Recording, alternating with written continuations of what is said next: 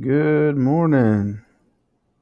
This is Guardian News, and this is your Yellowstone Supervolcano update. Let me tell you, we had some good sized ones the other day. Towards the end of the day, let's go ahead and start off with the, let's see. Bear with me here. Yeah, yesterday evening, uh, we had an uptick in size of the earthquake itself. It went 2.7, 2.5, 2.1, a 2.9, which was almost 3.0, 1.9, 1, 1.5, 1.5 the 22nd, 0.7, 1.5, and a 1.0. And there's been an uptick, and it seems like the size is, it's getting bigger. But as you can see, the swarm, it's all up in that west, making its way more and more towards the caldera. Um, I don't know. I don't know what your guys' thoughts are on this. Honestly, if you guys live nearby, uh,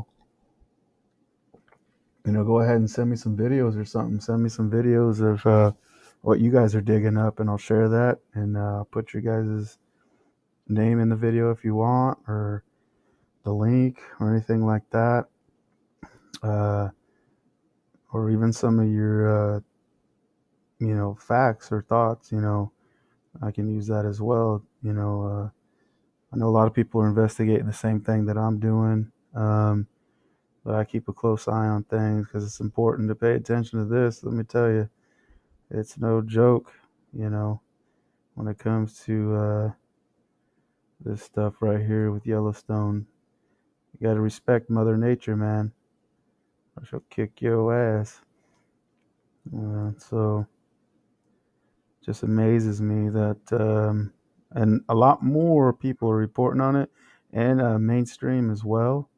I noticed, well, the RT, I guess, if you want to call it. They're not really mainstream.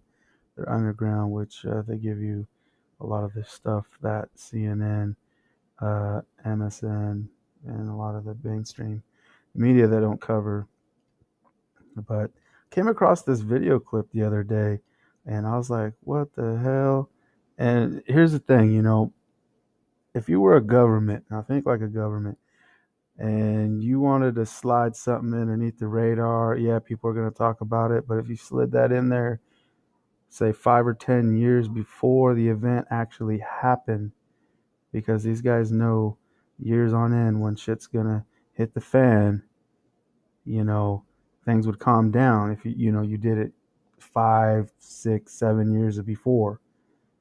So I came across this clip, and you guys probably seen this before, but check this out. And you can see the size here. There's lots of room. I think my friends here, we could all probably get inside. It might be a little cozy, but we'd fit just fine.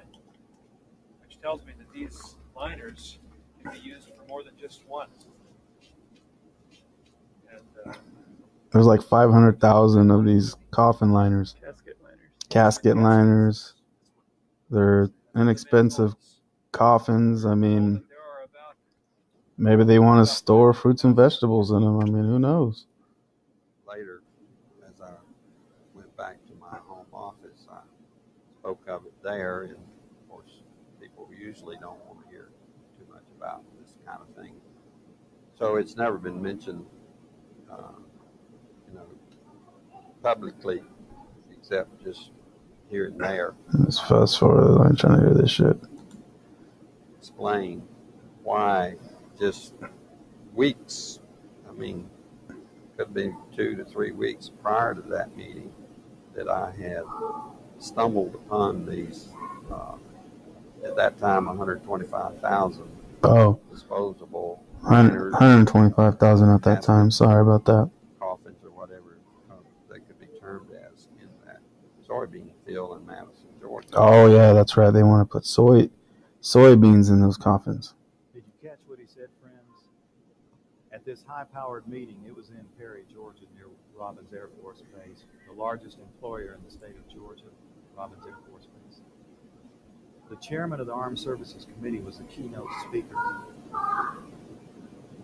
The chairman of the Armed Services Committee, whoever that may be, used to be Sam Nunn of Georgia, in the district I was born and raised in. Whoever that chairman is generally one of the most powerful men in Washington. And I can't remember the chairman's name at that time myself, but he said, this was in the year 2000, I believe, that in the next 10 years, possibly due to nuclear strikes, tens of millions of people could lose their lives. And we've just read what our prophet said. Now, what we've just seen is one United States city outside, this is Atlanta, it has a metropolitan population area, roughly 4 million people. So it's not going to happen there. Outside of one U.S. city. And the brother of the man that owns this field, that the government is leasing this field from to store these disposable coffins, this brother was given 3 years to set up temporary morgues around the country. See,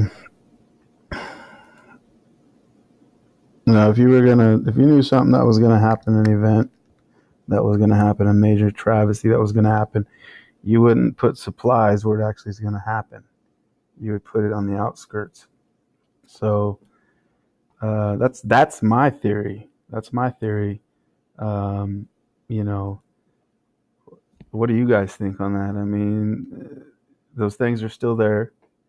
They could have been moved, but obviously, maybe they are for soybeans or something because they're in a soybean field. I highly doubt that, but anyways, so back to Yellowstone, which Yellowstone to Atlanta, Georgia is quite a distance. So who's to say that if Yellowstone erupts, yeah, it's going to kill a lot of people because people don't want to believe what they want to believe. But the Lord gives signs in the earth, the skies, the people themselves. You see the evil, you see change. But we've been brainwashed by mainstream media that we accept this change with everything that's just the natural. It's just okay to be on your phone 24/7, and it's just okay to have drag queens, do a read along with your 2-3-year-old, well, not 3 to 5-year-old, 6-year-old kids at school. It's just the new normal. It's just the new normal. Yeah, it's okay. Yeah, transgender. Yeah, it's just the new normal. Different bathrooms. A guy could go with the girls, whatever, or they're neutral or whatever they call them. It's just the normal nowadays. It's just the new norm. To have all this evil happen. Okay. Wake up, you guys. Wake up. See it. Let's take a step back and see it. Don't be afraid to speak up. You can speak to me, you can comment to me. It's hard. I'm not saying go judge these people and go tell them because, hey, God is going to judge, those people. God's going to judge me. God's going to judge you. I'm not going to judge anybody. I don't judge people. When I was younger, yeah, I was a little, egotistical some bitch, but now that I gotten older and I got my kids and stuff like that, I've been, really into the Lord and stuff. It's just, the Lord saved my life. Let me tell you,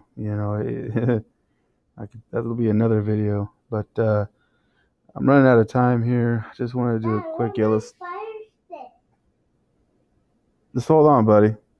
Anyways, that was my son. But anyways, hey, you guys have a great Thursday. God bless all you guys. Thank you for subscribing to my channel. I'm gonna probably gonna do a couple more videos today. I'm supposed to have lunch with my wife, but you guys have a great day and God bless. Thanks for subscribing.